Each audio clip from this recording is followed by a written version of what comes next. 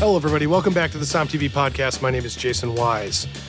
This month, the month of March, we are doing a very, very special offer that if you subscribe to Som TV, or if you're a current subscriber and you gift a subscription for a year, we're giving away signed theatrical posters of Som. This is the 10-year anniversary of the film that started all of this craziness. And I have a very limited number of original theatrical posters. These are full-sized, real posters used for the theatrical release, and I'm going to sign them. So if you sign up for Som TV or gift someone a subscription to Som TV, you will get a poster automatically. So I want to tell you right now, go to somtv.com and subscribe. For the price of that alone, this poster is worth it, not counting the 550 incredible hours of original shows, educational content, all of that stuff. I am very excited about this. We've been waiting a long time to announce. SomTV.com. Get a signed Som poster from the theatrical release 10 years ago and enjoy all of our great content. On today's podcast, I am going to be talking about one of my all-time inspirations and idols, Robert Mondavi. I've brought in some of the greatest experts in the wine business, including Ray Isle, who's the executive wine writer for Food and Wine magazine, Kelli White, who wrote the eponymous book Napa Valley Then and Now and is one of the great wine writers in my opinion, in the history of wine. And we're going to talk about Robert. Now, we've also pulled an interview with Robert himself, and I find him to be one of the most inspirational, dogmatic people that has ever entered the wine business. Let's listen to a little bit of just the way he talks about his mission in wine and why you have to believe in yourself. First, you have to have faith and confidence in yourself. You have to put your whole heart and soul into what you are doing and believe what you are doing and learn to excel. Do everything necessary. Look at your competition. What are they doing? Not only locally, look at it worldwide. I went throughout the world to find out what my competition was. And then I stopped at nothing to improve what we were doing. Now, many people, when they think of the name Mondavi, they think of what it is now. And what it is now is an enormous group of a very large family that have created many offshoots of what that name means. The Mondavi family goes back, nearly 120 years, probably more, in the American wine business, but they're most famous from that name standpoint for the Robert Mondavi Winery, which is right there on Highway 29 in Napa. You can't miss it. It's got the giant spire. It's got the very large grass lawn. It sits on Tokelon Vineyard, which is one of the most famous American single vineyards that exists. And the history is much greater than that. It goes back to pre-Prohibition with the Krug Winery, and we're going to get into that. But first, I wanted to ask Ray Isle, who has written for decades in wine, just what his first thoughts were when thinking about Robert himself. Robert Mondavi's mark on American wine is, if you want to call it a mark, it's indelible. He was a huge presence in American wine while he was alive, and he had a huge effect on making American wine, particularly California wine, and particularly Napa Valley wine, respected and known on the world stage. And, you can point to the Paris tasting as having a part of that effect, but that's a one-off event. Mondavi was very good at promoting the Mondavi Winery, but he was very, very good at promoting as well, or teaching people about the potential of what California could do in terms of wine. And he was pretty tireless about it, and he used his own winery and his own winery success as a platform to help the region as well. Now, before we get to Napa, we have to talk about Prohibition just a little bit. Now, Prohibition outlawed alcohol completely. I mean, it put a sort of axe in the wood as far as you're not allowed to drink, you're not allowed, but there were loopholes. And one of these incredible loopholes was that you were allowed to make wine at home. A lot of this is lost in history. You watch movies and things. If you were making wine for church, religious stuff, or to make it at home, you could do it. Now, it's interesting to say that the Mondavi family, and this would go to Robert's parents, Cesare and Rosa, they were based in Minnesota, and this would have been in the 20s, in the height of Prohibition. And they realized something really interesting, that people were still going to drink. But there was a legal loophole that you could make wine at home. So they moved from Minnesota to Lodi, California. And Lodi now is known for having some very old vines, mostly Zinfandel, but Lodi is still a great winemaking region. They moved there and they started something called C. Mondavi and Sons Fruit Packing. And what they did is they sourced grapes, packed them up, and sent dehydrated grapes back all over the country. And they sold tons of it for home winemaking purposes, which was technically legal during Prohibition. And this is where the family realized there is money to be made in wine. And young Robert himself made a decision after Prohibition to go to school, not for winemaking, not for enology, but for business. And his ambition starts to shine through right here. He's working for his dad, packing fruit, sending it all over the world, and he goes to Stanford in 1937 for economics. It was right at this time when Napa Valley became a real bullseye for his father. Now, Napa was, at the time, pretty open. You know, they grew walnuts, there were groves of different fruit trees. It was not what it looks like today. And so the Mondavi family turned their heads towards Napa as a place where you could buy cheap land. It looked like a great place to grow grapes. They could actually own their own grapes. And so they went to Napa, and here, let's listen to Robert Mondavi talk about the very first time he went to Napa Valley. My first trip in Napa Valley was in 1935 when my father came to Napa Valley, considering that he might invest money and be in the wine business. We liked it very much, and in 1937, my father then bought property and became a partner with Jack Riordan of the Sunny Hill Winery, and I then came in Napa Valley in 1937, and I've lived here ever since, and I've loved it. In the 1940s, there came an opportunity to buy one of the most iconic pre-Prohibition wineries that exists, and still exists today. If you've ever gone to Napa and driven up the 29, or even just bought a bottle of Napa wine, you've probably heard of Charles Krug Winery. Charles Krug Winery was built in the mid-1800s by a German immigrant, and it is one of the most famous, oldest wineries in Napa, and the Mondavi family had a chance to buy it. Let's hear from Kelli White, who wrote Napa Valley Then and Now, to describe the significance of this winery. Charles Krug was the first commercial winery in Napa Valley. It opened in 1861. I think it's a beautiful fulfillment of destiny that a family as important as the Mondavis would then be the one to purchase it after Prohibition and kind of bring its reputation back to life. When Robert's father bought the Krug Winery in 1943, he set up his sons to be the winemakers. He trained them, he put them in the cellar, and they learned everything there was to learn. And anybody who knows anything about wine knows that if you have two winemakers, you're going to have some issues because wine is a very personal thing. And so over the course of the next, say, 15 years or so, Peter Mondavi and Robert Mondavi came to some disagreements about the way wine should be made, the way wine should be sold, how outwardly they should be pushing the brand. And in the early 60s, everything sort of came to a head. And you had Peter, who was making wine. You had Robert, who was making wine, but also kind of the outward-facing person who was selling the wine.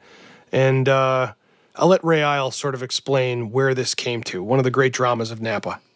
I mean, Robert Mondavi left Charles Krug Winery. He and his brother actually came to blows in the, fighting in front of the gateway of Charles Krug, which is about as iconic a moment as you get in family struggles. And out of that, he left and, in a way, kind of was like, fine, the hell with you. I'm founding my own winery, and it's going to be great. And he did that, and it was great. So it was very much like, I'm going to prove myself. It's incredible to think that post-Prohibition, no wineries were built and no brands were really made until Robert Mondavi started the Robert Mondavi Winery. Now, his first vintage was 1966. Prohibition ended in the 30s. So Robert Mondavi was part of one of the most incredible explosions in the wine business in America that ever happened. This goes back to the age of Jefferson in Virginia. This goes back to all of the wine in Los Angeles. This goes back any time period that you look at where wine was being looked at as a major profit center in a region. So with Mondavi, you have all of these wineries that started to pop up. Chapelet, Schramsberg was reclaimed, all of these great Napa wineries. But Mondavi was the first. And so he put himself out there with his name and started making wine. And he realized really quickly that he had to turn his head to a competition with Europe. And in true fashion of somebody who really wanted to succeed, he decided he would learn from them and work with them. Everybody said you couldn't produce wine in our valley belonging to the company of the great Bordeaux. So we made tremendous advances in winemaking, not only ourselves, but our competition. We're looking at one another, and we're trying to outdo each other, and we're having fun doing it. And each produced their own style, their own character, and then it's up to the individual, because wine is a very personal thing. Robert was somebody who, he didn't just change the wine business, he changed wine. So you have to understand, his first vintage, 1966. Now, you can watch Kelli White open that bottle and Into the Bottle, our second Somm film, and there's a reason we had that open, because it was such a, he could have lost everything if that did not work. And it worked. And that changed everything. But in 1968, he did something unthinkable. He grew Sauvignon Blanc in the Toquelan vineyard. And Sauvignon Blanc was not something that Americans really thought about. It was not, this is not a wine that you'd go, give me a glass of Sauvignon Blanc. Nowadays, that might be the case, but it certainly was not in the 60s. So what he did is he named it Fumé Blanc, and he aged it in oak, very much like they do on the left bank of Bordeaux. And Fumé Blanc became a synonym for oak-aged Sauvignon Blanc. It's a completely invented term that never existed before Mondavi. And all of a sudden, these wines became world-class as a white wine. He had already conquered the Cabernet in 66. He'd already done red.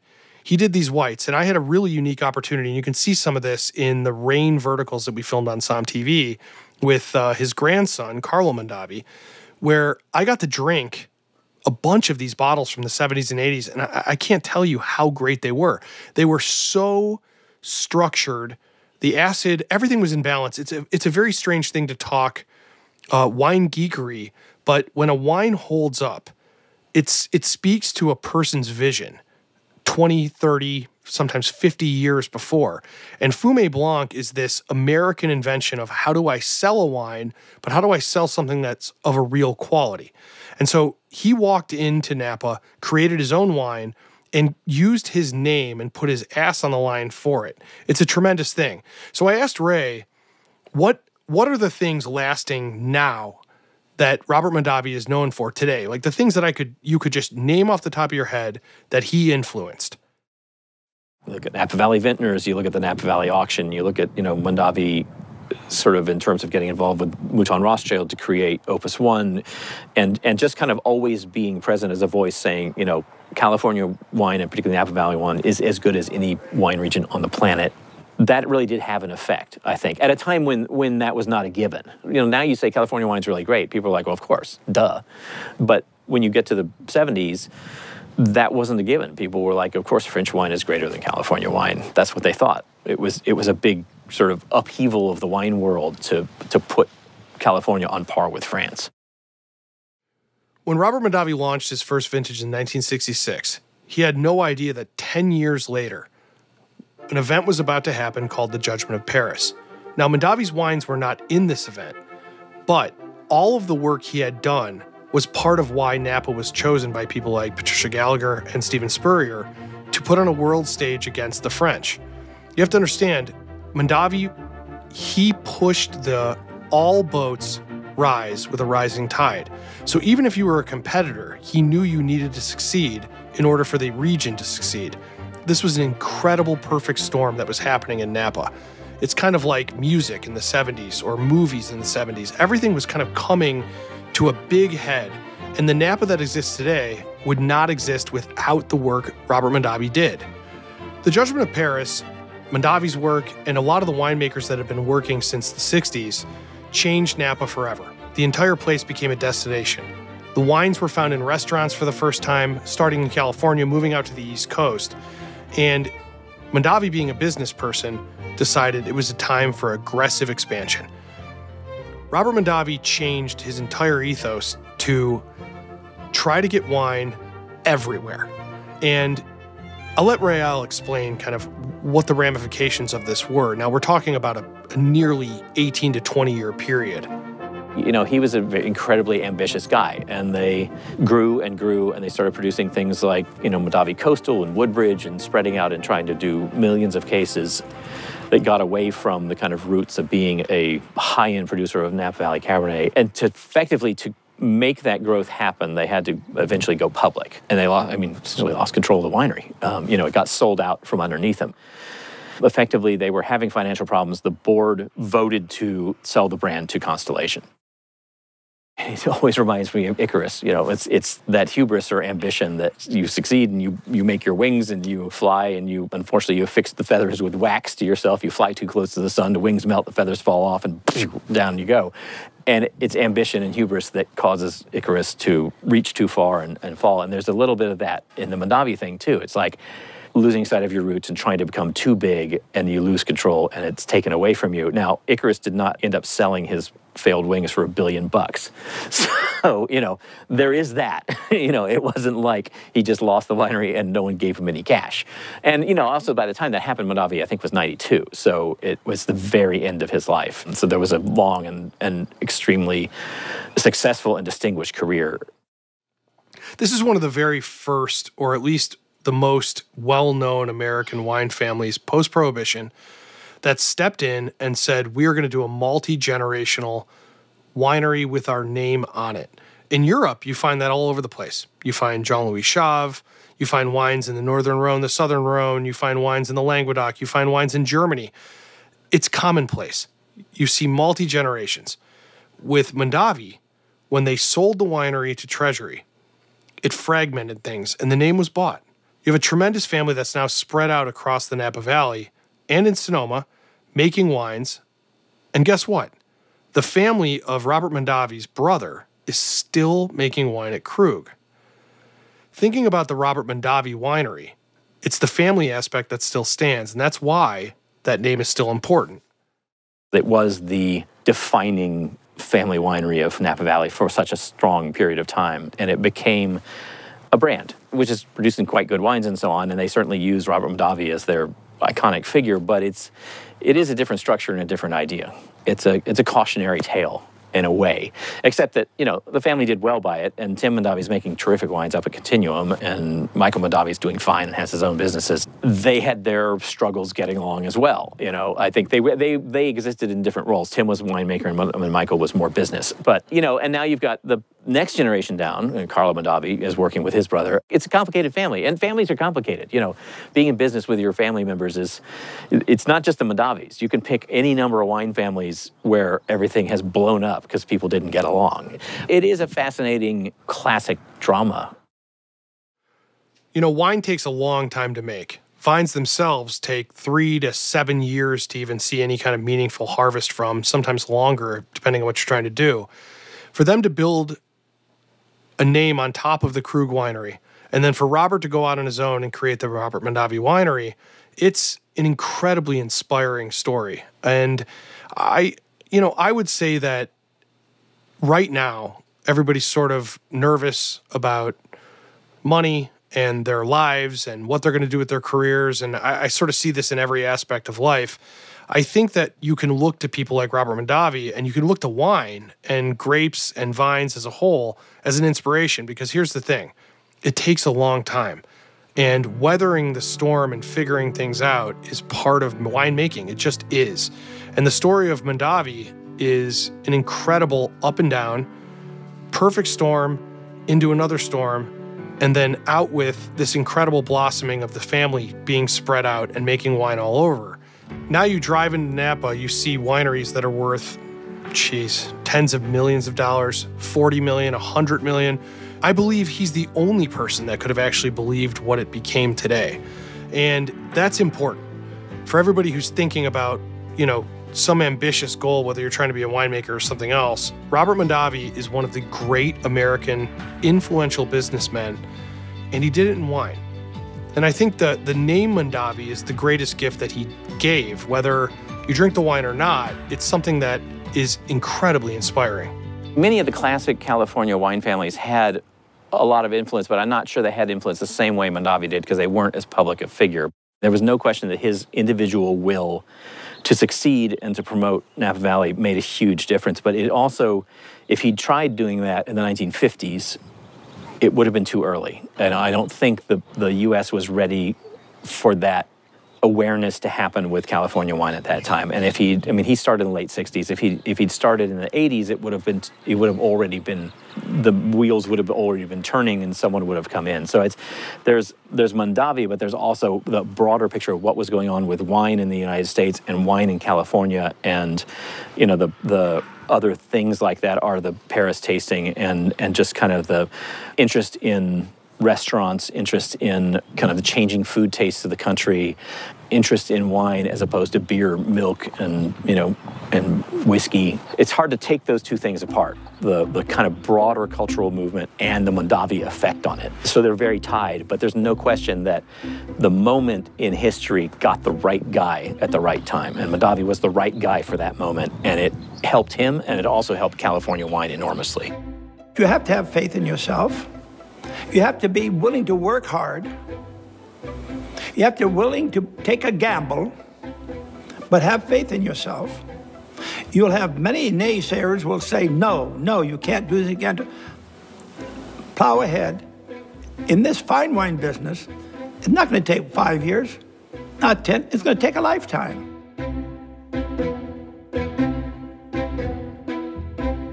I've listened to those last words from Mondavi many times. He is an incredibly inspirational person for me and my entire team. It's not just about Napa, it's not about business, it's not about wine. It's about really sticking to your goals and caring about what you're working on every day. 10 years ago, we made Somm, and all of you who are listening to this to the end, obviously, you've seen Somm. You're either a subscriber to Somm TV or a listener to this podcast, and that means the world to us. That's why we wanted to open up the vault and pull out these theatrical posters. I'm going to sign every single one of them, so if you're not a subscriber, now's the time. SommTV.com, and if you are a subscriber, gift it to somebody who would appreciate it. It's really important that you help us spread the word because we work really hard on this, and I know that you listeners and you watchers love it. So get your posters, get them signed, go to SommTV.com. Today's episode was produced by John Adams. Thank you, John. And one last thing, please give us a good review wherever you listen to this podcast, whether it's Apple or Spotify. It's really, really important. It helps us reach more listeners. And if you love this podcast, please give us a great review. All right, everybody, please be safe.